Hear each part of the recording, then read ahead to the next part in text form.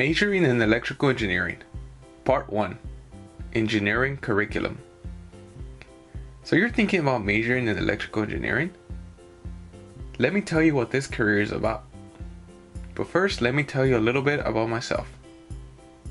Growing up, I never really had any educational advice, and I wish someone had informed me about all the different classes, universities, and career options out there.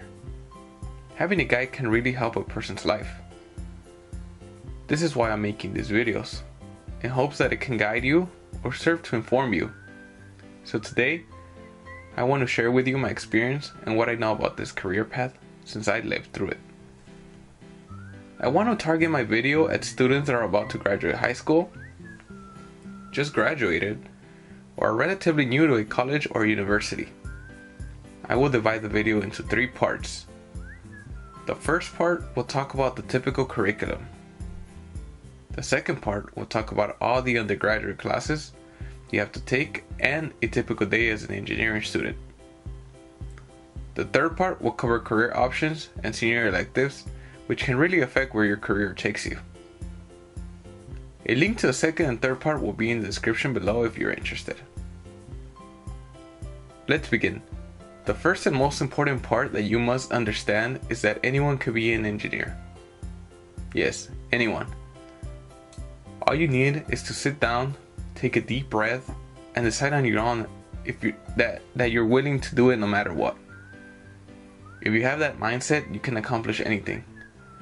The second part that you must understand is that your college experience will be different from your non-engineering peers. You will have to put in more hours for homework, studying, and in the labs. The upside is that when you finish, you will have real practical knowledge and you will have opportunities to actually use the concepts you learned in school. Now to the curriculum. I'm going to divide the curriculum into 3 sections: the general education classes, the theoretical classes, and the practical classes. The general education classes are classes that all students take.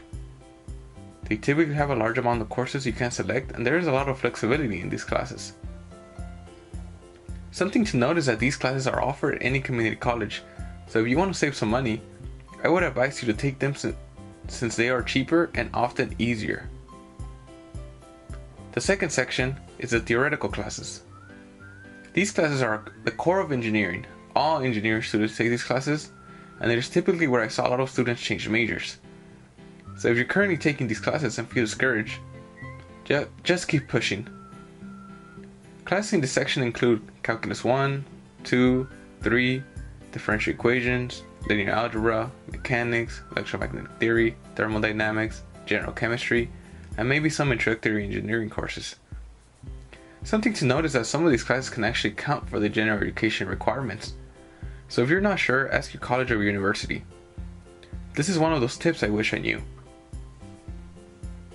Finally, we can talk about the third section, the practical courses. This section includes a wide array of classes, including the electrical core and electives depending on your interest. This section separates all engineering disciplines.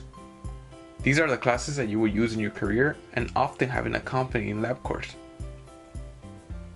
A lot of students tend to do better in these courses since they are more hands-on and you learn how to design, simulate, build, and test circuits. In my opinion, these courses were the most fun. A lot of the concepts that you learn in the lab classes are actually used in industry. These include instruments, software, and troubleshooting techniques. That's it for this video. If you're interested in knowing about the undergrad life, or what you can do with an electrical engineering degree, please check out part 2 and part 3, and subscribe for more videos.